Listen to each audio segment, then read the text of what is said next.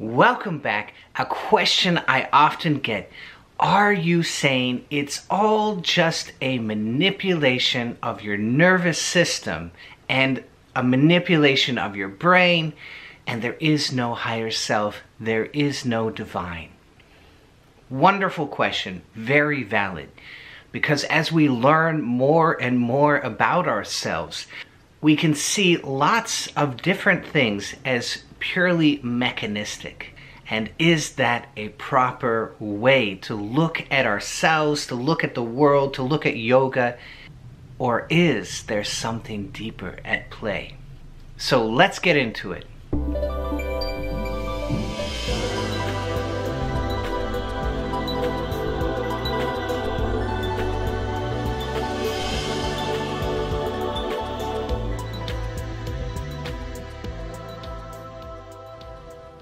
We've all been living with science for quite some time, and the scientific method.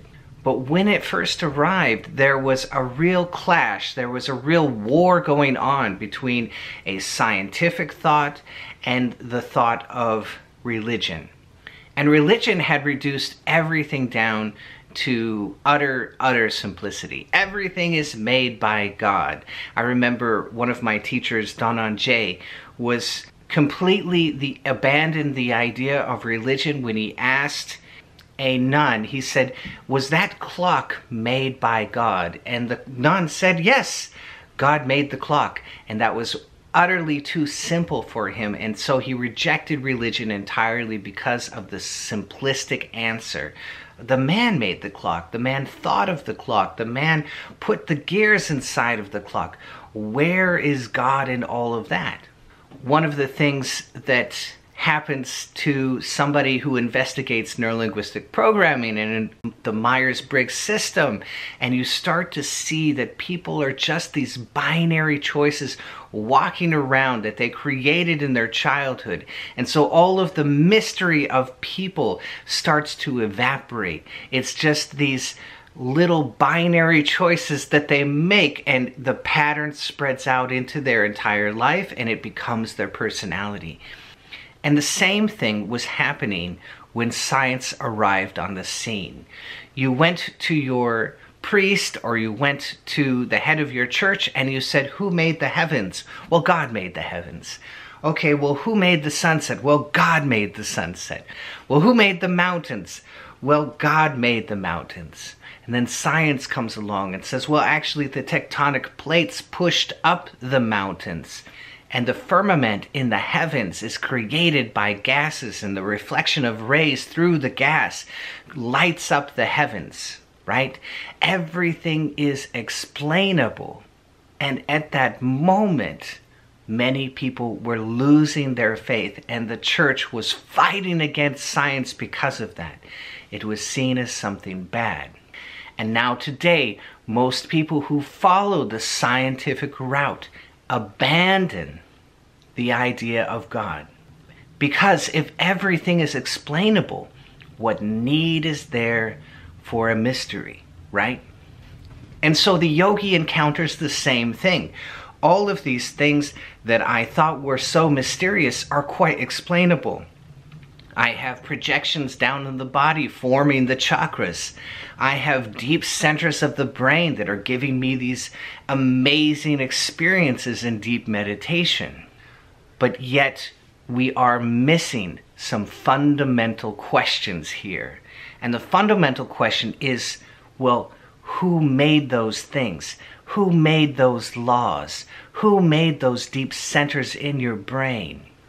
The very foundation of science is that the world is explainable, that the world does follow natural law.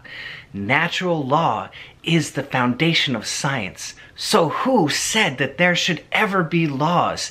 If this is just a world of chaos, why are there laws? That's a higher magnitude of question, isn't it? A more fundamental question. Who set up that there will be laws? Who set up that you will have a nervous system? Who set up that you will have a brain, and that those pieces of the brain will allow you to commune with the divine? Who set that up? So what I'm suggesting isn't that you are manipulating your nervous system and it's only your nervous system, that you're manipulating your brain and it is only your brain. What I am suggesting is that there's a science to your body, that the one who created your body, that set it up in the beginning, the fundamental idea that allowed it all to spring forth, that one set it up that you can retrace your steps back inside. And so Yogananda put it this way. He said, and I'm paraphrasing, but he said, it's as if you have an antenna inside of you that allows you to commune, that allows you to radio God and get answers. And I'm saying the same thing, except I am giving you exactly the specific parts of the brain, the left amygdala for bliss, the right hippocampus for expansion. These are the parts of your brain which are set up to commune with the higher self. So you will have to decide for yourself, and you might well go through this process where you start to disbelieve. And so I want to give you a quote from one of the fathers of quantum physics, Werner Heisenberg.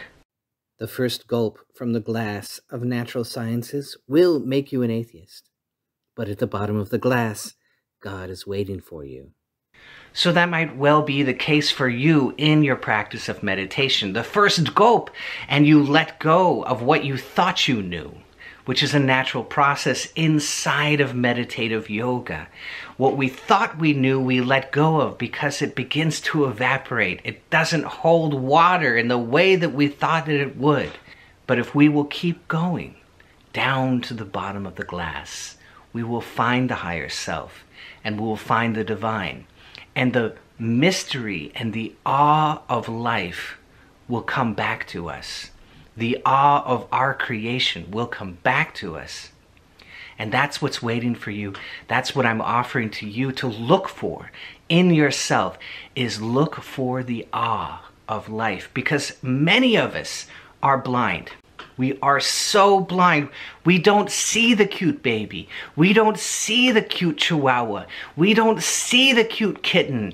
We don't see the sunset, and we don't see the sunrise. We go, oh, that's a sunrise, and you're in the left brain. You're not actually seeing it. You're not actually there.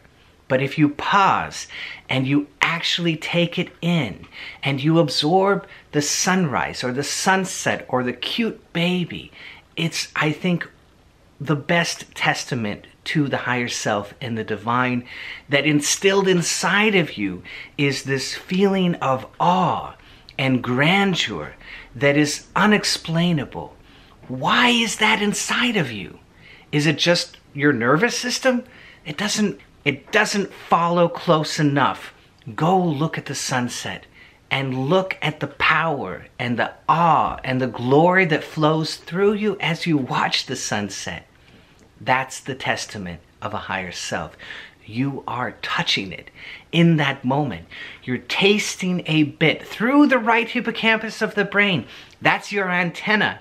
And you're reaching up into the divine and you're tasting it. And that awe, which ought not to be there if life is nothing but an outward shell and a nervous system and a brain. If that's all we are, why that awe? Why that glory? It's there because you have a higher self.